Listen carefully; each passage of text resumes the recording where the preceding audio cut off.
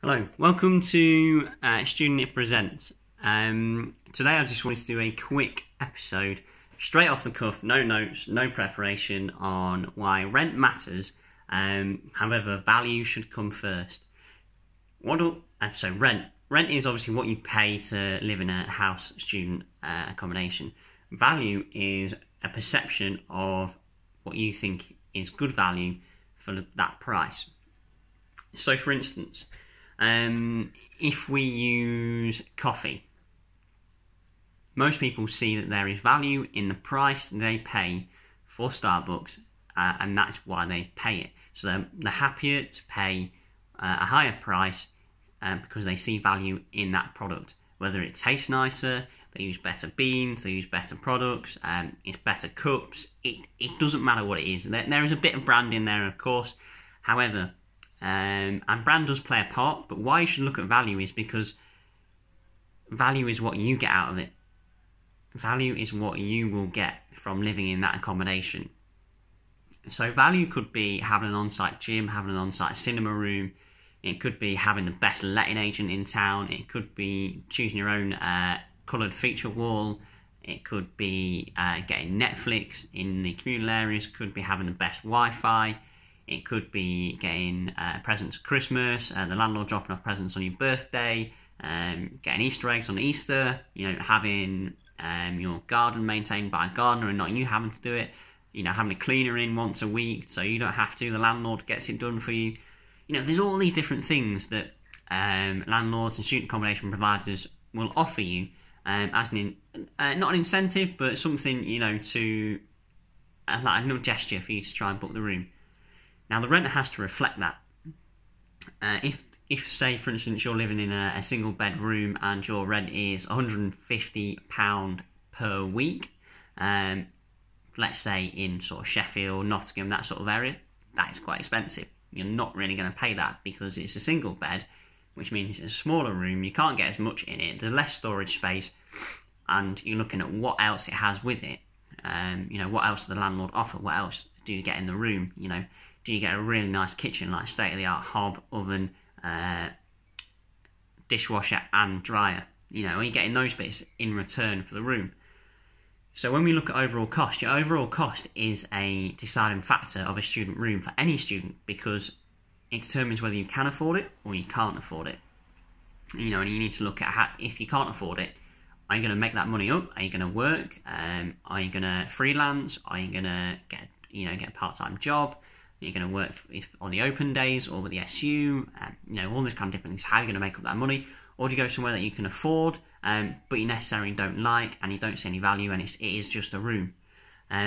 People want an experience out of student accommodation, and it sounds mental. I know a lot of people aren't on this concept yet, but student accommodation and lettings is an experience because they're looking for how they can make their lives easier.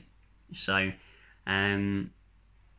one thing that people will pay more for is fast and very good Wi-Fi. People will openly pay more for better Wi-Fi because it makes life so much easier. When you're trying to do work, you need good Wi-Fi. When you're trying to just relax, watch a bit of Netflix, you want good Wi-Fi. Another one was larger bed and bigger spaces. So obviously people like to live in comfort, good luxury, and they want that extra space. So student accommodation now has evolved from just offering a sort of bed in a room to what can the landlord and the letting agent do to make your experience really good. And this is your value part. This is what you get from it. So are you looked after? Are your repairs done well? Are you catered for? Do they make you feel at home? Does it make you feel secure? That is the value. And people will always pay, even I will pay more for something that I see value in. The problem with value is individual, and there is no way to truly measure it, which makes it really hard for a student accommodation provider to actually say, yeah, we provide a lot of value. How? It is an individual perception. What I think is valuable is not what you think is valuable. What you think is valuable is not what the next person thinks is valuable. So value has different metrics for each individual student, and you have to measure that against yourself before you choose your accommodation.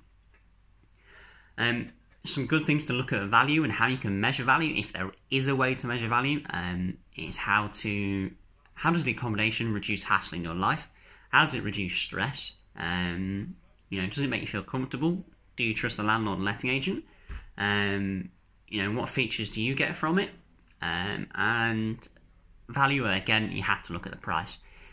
The reason why overall cost is a factor because you can measure the cost. You can say, right, well, this house is £90 a week and this house is £95 a week.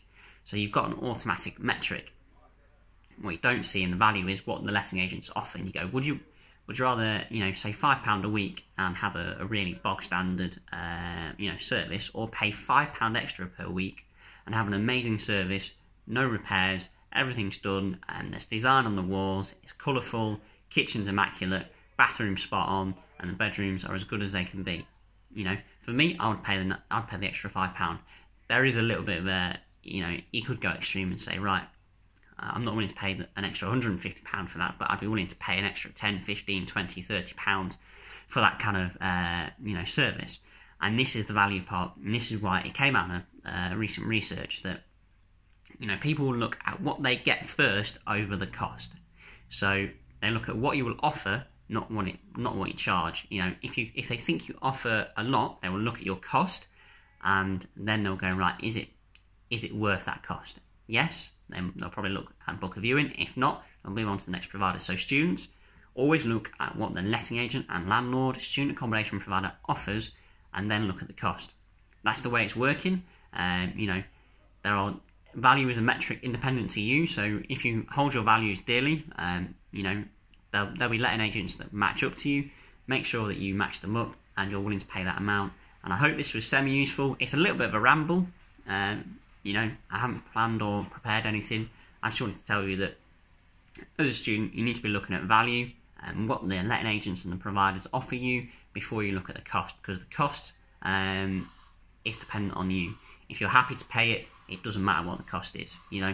Some people are happy to pay for Sky at £80 a month, say whatever it is, because they feel like they get value from it. We're all happy to pay for faster Wi-Fi when nothing much can change, but we perceive there's better value in faster Wi-Fi. Rightly so, it's less hassle. So, again, hope this was useful for you. If you want to see some more structured ramblings, subscribe to the channel, view the other videos, and follow me on Instagram where I'm most active, and that's student-it. Good to see you.